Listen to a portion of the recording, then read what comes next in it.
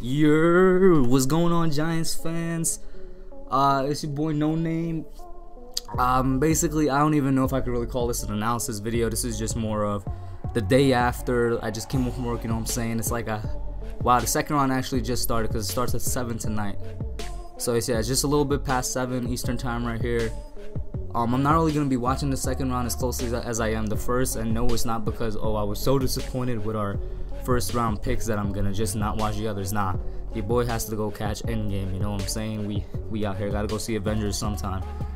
But that's kind of the subject of this video, really. After I calmed down, after I had some time to reflect, I mean, like, all day I've been thinking about this, you know what I'm saying? I went into work, you know, doing my job, and it's just playing in my mind. I'm just, like, going over scenarios in my head. I'm just going over possibilities. I'm like, do we make the right decision? It's gonna turn out right.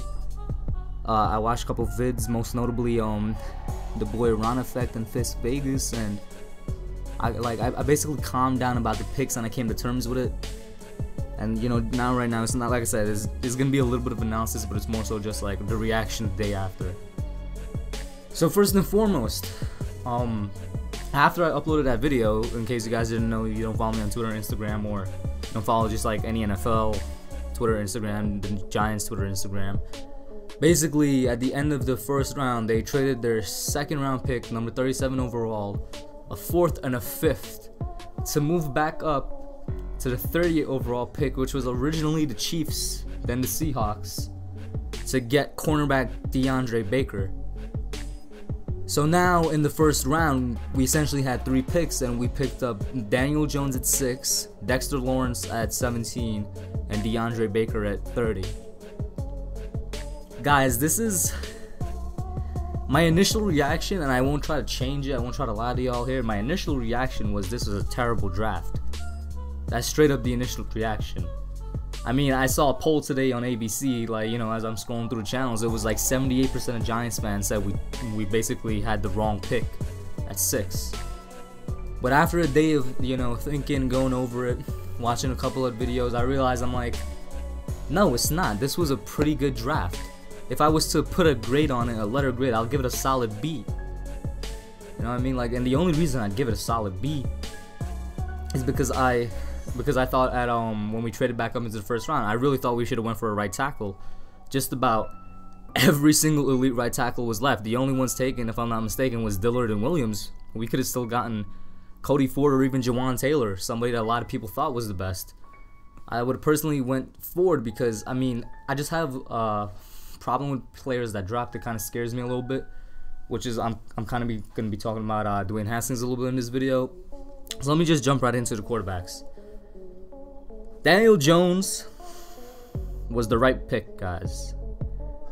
And nobody wants to hear this, and I can't believe I'm saying this, but he was the right pick because that was the pick the organization believed in. They had hours and hours, thousands, maybe even tens of thousands of hours. I'm not doing the math on that, but they definitely had months and months, at least 6, to go and evaluate every single college quarterback out there to see who they wanted to pick and replace Eli. Not just replace Eli, but to lead the team into the future. And with Jones specifically, you could argue they had years and years because of his connection to Eli and his connection to the Giants. Now then, before today, I really vehemently thought that Dwayne Haskins was the best quarterback in the draft, but there has to be a reason he's dropping, guys. There has to be something that we don't know about. I mean, my best theory is just because he's not athletic enough. You know what I'm saying? And there's this weird thing going on around there. The people think that Daniel Jones really is Eli Manning 2.0, like he's just a statue. No. Before you take up the popular opinion, and you know, before you be a follower, go look it up. Go look up his stats. Actually, don't look up his stats. Go look at his tape, because there's a lot of dropped balls in his tape. He had terrible receivers. If his receivers caught at least, like, say, 60% of the passes he sent their way, his stats would be like twice as much, man. I mean, look at his tape. There's a lot of drop passes, and this guy can move. He really can. He's a mobile quarterback. He broke off a run for 40 yards and the 40-yard touchdown in one of the games that he was playing. I can't remember which, but it's in the tape. Just look it up. Go on YouTube. And it's not just like it was like one-off, you know, long runs. No, I've seen him where they legitimately ran a read option play for this guy, and he took the ball and he ran and pushed through linemen to get to the end zone. So he's tough too. He's not Eli Manning 2.0. Yeah, sure. It's kind of scary that they look very similar. Like, not gonna lie, if you just weren't a fan, you saw a picture of them, you'd probably think Eli was his dad or something. I mean, in a sense, he's probably like an older brother to him because, you know, he was his mentor and they had the same coach and whatnot. And they do have the same mannerisms, like extremely similar. He has the same derp face that Eli has and all that, but the same reserved, calm mentality, hopefully the same classiness. And even if he was Eli Manning 2.0, what's so bad about that, huh? Eli Manning 1.0 won his 2 Super Bowls and was the MVP of both of them. And technically, you know, when you got that 1.0, 2.0 ranking, 2.0 is supposed to be an improvement. And in my opinion, he already is an improvement because he can move better than Eli. Sit him under a year, he's already been learning from him through the Manning passing camp where he was actually a counselor at and all that, and by their similar coaches. I mean, the same coaches. The main reason I think he was the best pick there is because I don't think an organization should be taking a quarterback that they don't believe in. And it's clear that if they took this dude over Josh Allen, who in my opinion was the best player available at that spot, so Gettleman did not go best player available, clearly.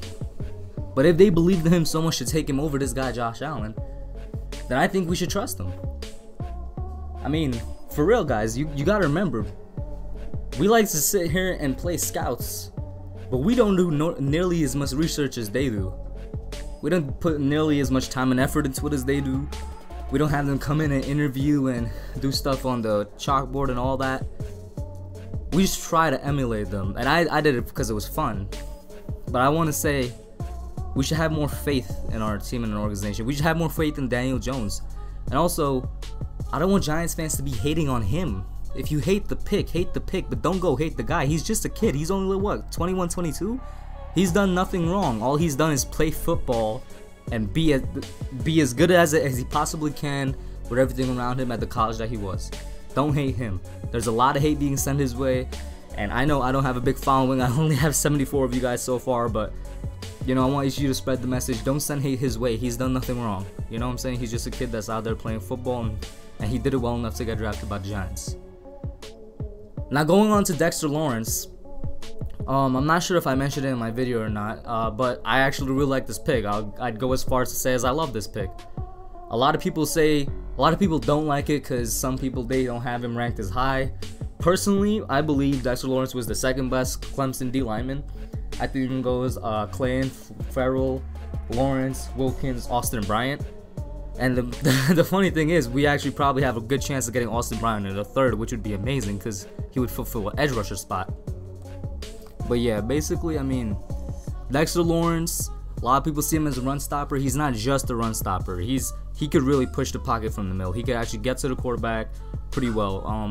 I'm going off the top of my head here. Don't really have any stats because, like I said, I'm going to the movies after. But I'm pretty sure he has 9 to 11 sacks in his career, which is good considering that most people consider him a run stopper. So if we put him there in the middle, because Dalvin Tomlinson has been slimming up. He says he wants to be the pass rusher. Have him on the outside, Dexter on the inside. He's basically a younger Snacks that could get some sacks. That rhymed. Don't hate the player, hate the game. Listen though, Dexter Lawrence, great pickup. I love it. He was, like I said, he was my second rated D lineman out of Clemson. He could stop the run and he could get to the quarterback. He could push the pocket and all that. I really don't know why people really, have any type of problem with him. I thought he was a great pickup. Obviously, I would have wanted a Brian Burns, but he got picked right before us. I would have preferred an edge rusher, but I'd have no problem with it. And then we traded back up to get DeAndre Baker. And Baker, you could argue, is the best cornerback in this class. No cap, you could really argue that. This guy is the definition of a lockdown corner. He hasn't let up a touchdown in 2 years. 2 years, people. Do you know how long that is? Do you know how many touchdowns the Giants alone have let up in 2 years? He does not have the flashiness and the rawness of Greedy Williams. And he does not have, like, I guess you could say, actually, I would argue he does have the technical soundness of Byron Murphy.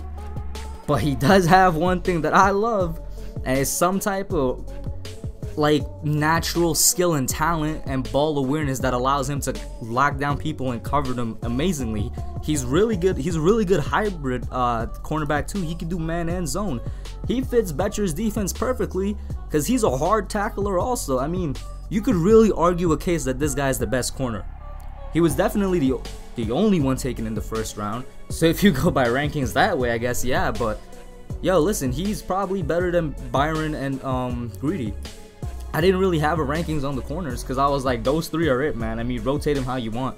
Similar to the safeties, I'm like, you could choose between Abrams, Adderley, and Rapp. Those three, yo, man, rotate them, flip a coin, whatever. I think it's like a rotation of whoever you want to call the best. But I mean, he was a great pickup. Like I said, though, I would have preferred a right tackle. Because unless we trade back up into the second round, we're not going to get a good right tackle at all this draft. I'm telling you right now, I mean, yeah, Gettleman has some type of nose for like just the hog mollies. Like, he has a nose for great D linemen and O linemen, as we've seen with Lawrence and as we've seen with the Panthers right tackle. I forgot his name. My bad, I don't watch Panthers football, but I know the Panthers tackles are amazing, and he was taken in the 4th round. Yeah, so he has a nose for them, sure, but I would have preferred somebody in the second. I would definitely prefer a Cody Ford or a Jawan Taylor. If we say send another package to trade back up into the second round, maybe another 3 picks, and then we get our right tackle. Somehow we keep that 3rd round pick. We get Austin Bryant because I think he could really drop there, or somebody like O'Shane Zimenez if he's not taken for our edge rusher, and we'll be straight. I mean, honestly, like I said, this draft is a solid B, and the only reason it's a solid B is because I would have wanted a right tackle at the spot that we took Baker, but I'm not mad with it. I'm not mad with it. It took me a long, well, not really a long time because it's only been a day, not even full 24 hours, but I spent this entire day thinking about it because I had nothing better to do while on the job. Like, you know what I'm saying? It's like I was just thinking about it all day, and I'm like, yo, it's really not that bad. You can't let one pick, if you hate it, ruin an entire draft for you. Alright? You can't let it ruin an entire draft for you. I think that Dave Gettleman is doing a good job. I trust him, and I trust the coaching staff and the scouting staff. You guys, you gotta remember they had hours and hours, months and months to do this. And they did not go best player available, that's clear. I'm not gonna try and say they went best player available, but they definitely went best fit. And they definitely went with the team need. And it kind of worked out. You know what I mean? Like I said, there has to be a reason that Haskins is dropping. A lot of teams passed on him. I was surprised he dropped to the Redskins. I really thought if he was going to end up there, that we're going to have to trade up to get him. But, yo, the Dolphins passed on him, and the Broncos passed on him. There was only 3 quarterbacks taken in this first round: Murray, Jones, and Haskins. And those are, funnily enough, probably the top 3. I never did a quarterback ranking video, but you know, the consensus top 3 before the draft was Locke, Murray, and Haskins. Not necessarily in that order, but I would argue Jones would be better than Locke, mostly because, and I would argue that he's probably the 3rd best quarterback in this class. I'd say he's better than Locke because I think he has a better floor than Locke. So we're talking about right now. Maybe Locke has a better ceiling. Who knows? But if you throw Daniel Jones into the fire right now, I think he'll survive. I think he could make it. He could probably win a couple of games. Down in the future, that's something else. And that's another thing about these quarterbacks. Y'all gotta realize, okay, he's not the quarterback you wanted. So, Mitch Trubisky and Jared Goff are perfect examples of quarterbacks who were terrible, but when they got a good coaching staff around them, they all of a sudden became great quarterbacks, and Jared Goff went to a Super Bowl. You could argue Daniel Jones is the same way, and I'm telling you, we have a great head coach. We have a great offensive-minded head coach. If he did what he did with Case Keenum, why can't he do something better with Daniel Jones, or even the same thing? You know what I mean? Quarterbacks at this point in time are really determined by who they're coached by. I'm serious. Like, sure, you got Patrick Mahomes, but let's be honest here, guys. If Patrick Mahomes goes anywhere but the Kansas City Chiefs, does he win MVP? He doesn't have Andy Reid as his head coach. I mean, Mahomes coming out, everybody said, yo, he has all the talent in the world, but he can't win games. He went to a perfect situation in Kansas City where he had one of the best wide receivers, one of the best running backs, and probably the best offensive head coach in the league. And then he put up monster stats. You know what I'm saying? Put him anywhere else. Switch places with him and Watson. I think Watson would have more success because I think Watson is just a better overall quarterback than Mahomes. And y'all could call it an unpopular opinion if you want, but I just thought he was a better prospect coming out.